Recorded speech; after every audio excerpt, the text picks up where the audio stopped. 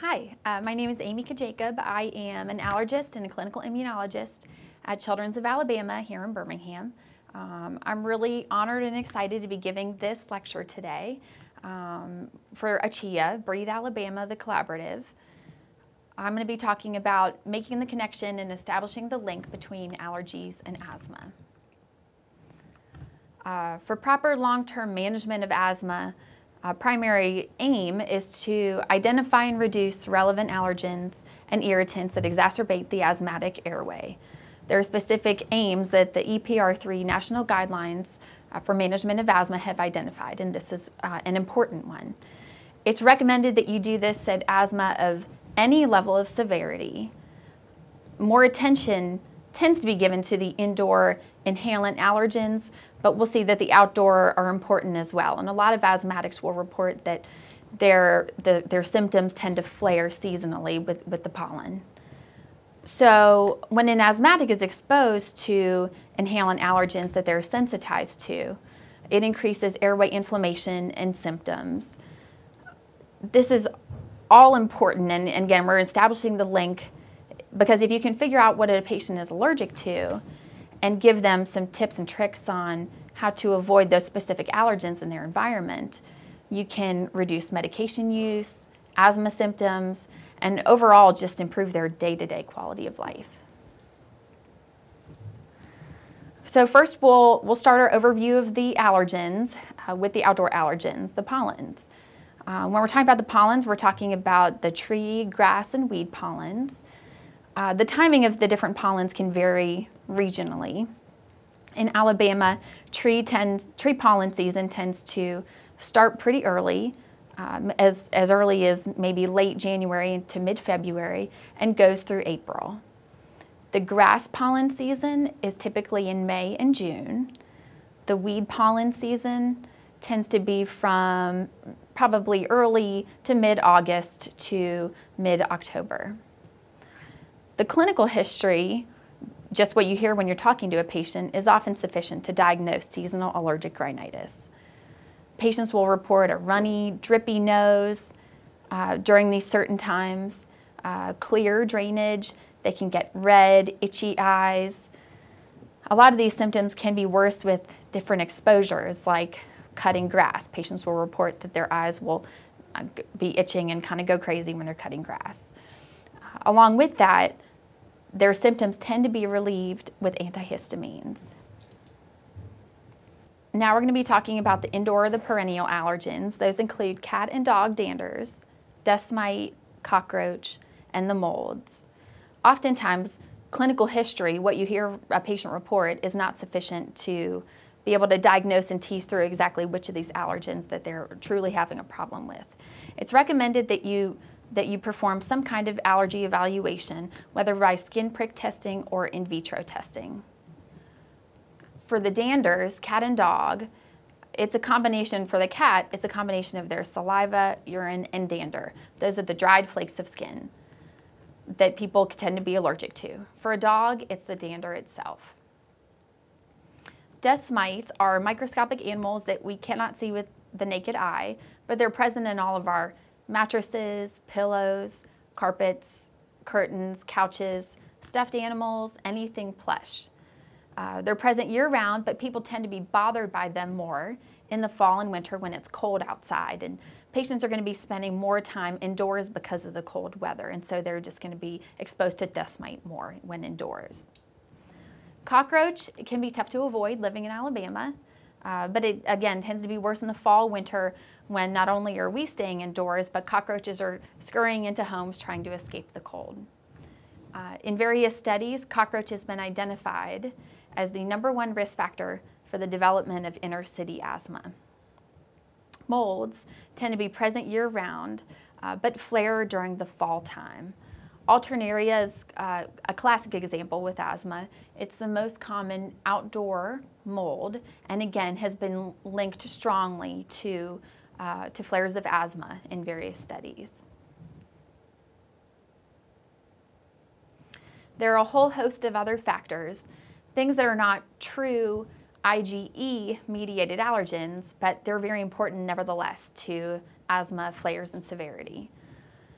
Probably most notable is tobacco, and whether that's primary or secondary exposure can certainly worsen asthma severity.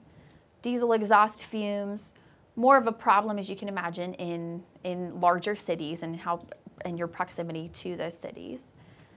But that can be another irritant factor that can flare asthma. Volatile organic compounds, or VOCs, and occupational exposures, and that tends to get overlooked. You can be exposed to various occupational exposures.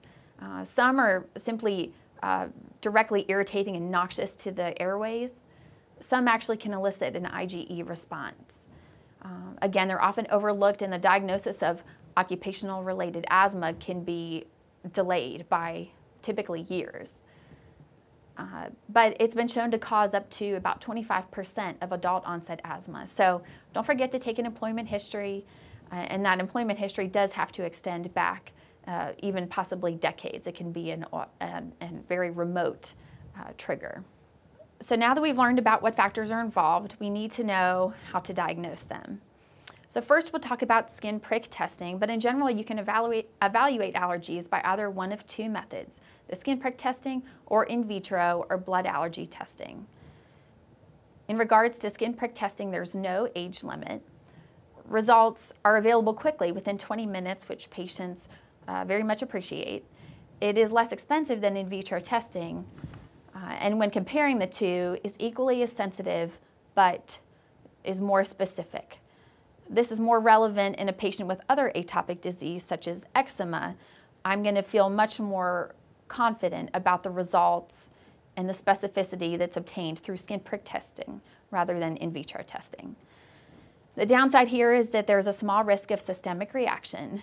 If a patient is so severely allergic to the environmental allergens, say cat or dog, pollens, dust mite, even just the small skin prick scratches on the back can give a patient a reaction up to and including anaphylaxis. It's very rare, but it can happen.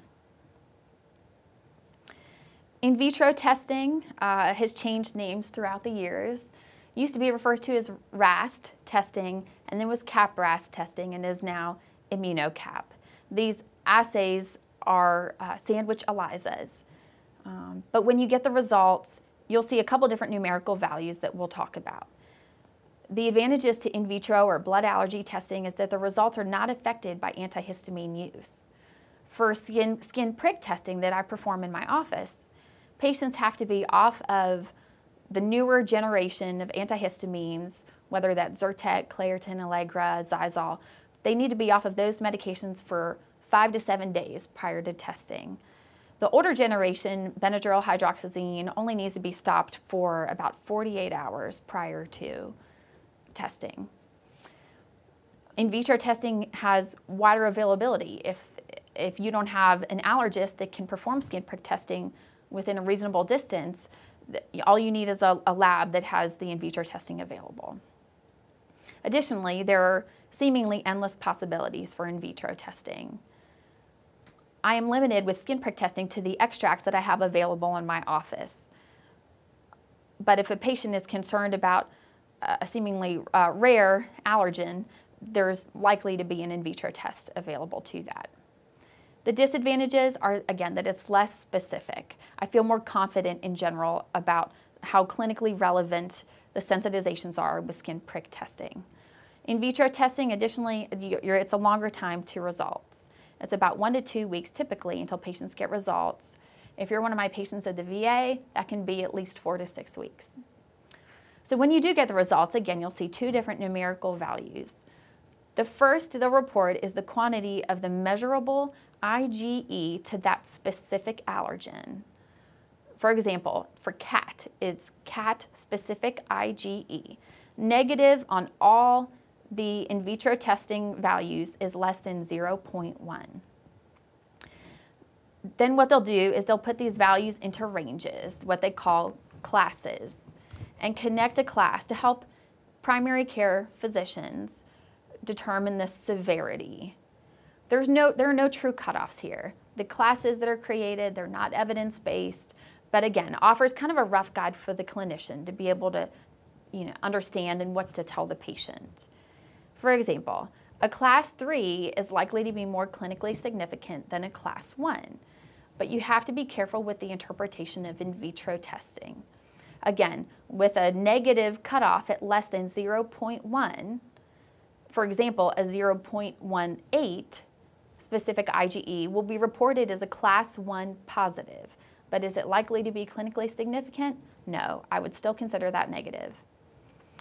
If in vitro testing is run, I always do recommend obtaining a total IgE level as well.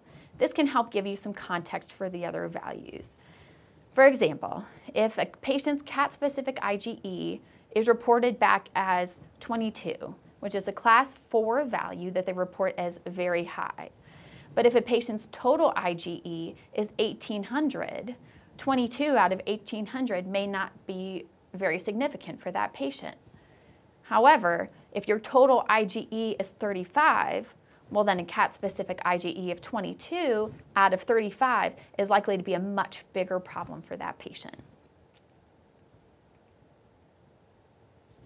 So when we get down to it, what do these allergens that we now know how to detect really do to the airway? When an asthmatic is exposed to the inhalant allergens that they're sensitized to, it increases airway inflammation and symptoms, as we've said. So that, again, if you can identify by either skin prick testing or in vitro testing what the patient's allergic to, you educate on environmental avoidance. Controlling those sensitizations and those allergens can lead to less airway inflammation, symptoms, medication use, and will improve the patient's day-to-day quality of life, as well as objectively their ACT scores when they're in your office. Because of this, the EPR3 guidelines recommend that the physician or the provider consider allergen immunotherapy, those are allergy shots, at any level of asthma severity. We start shots when kids are about typically 5 years of age for environmental allergens. Allergen immunotherapy has been the only factor proven time and again in studies to prevent the development of asthma. If I'm caring for a child that is on the atopic march, then this is something I'm going to consider. When we talk about the atopic or the allergic march, that's typically a kid that is about 2-3 months old and develops eczema. And then when they're about 6 months old, you can identify some food allergy when they start to feed them more solid foods. Allergic rhinitis that they can detect by skin prick testing or in vitro testing, typically around 18 months. And then the last step in this quote-unquote march is asthma. And so this is the patient where I try to intervene, where I'm going to consider allergen immunotherapy sooner rather than later. As far as the natural history, the age desensitization for the environmental allergens. For the perennial allergens, it takes about a year to become allergic to the perennial allergens. These are things that children are exposed to day to day. Things that, whether it's a cat or a dog that they're around in their home, or the dust mite that they're exposed to year round. As far as the seasonal allergens, it does take longer to develop, quote unquote, an allergy or a sensitization to the environmental allergens. Again, for an 18-month-old, they've only ever seen 2 fall seasons, or it's their second spring season that they're seeing. You cannot be allergic to something the first time your immune system encounters it. You need to have been exposed to it before in order to become sensitized. So again, under 18 months, it can happen, but it's difficult to be pollen allergic at that age. Again, we discussed that there's no age limit but for the skin prick testing or in vitro testing on either extreme end. And in general, the natural history of allergies is that environmental allergens and the severity of them tend to decline with time. Thank you.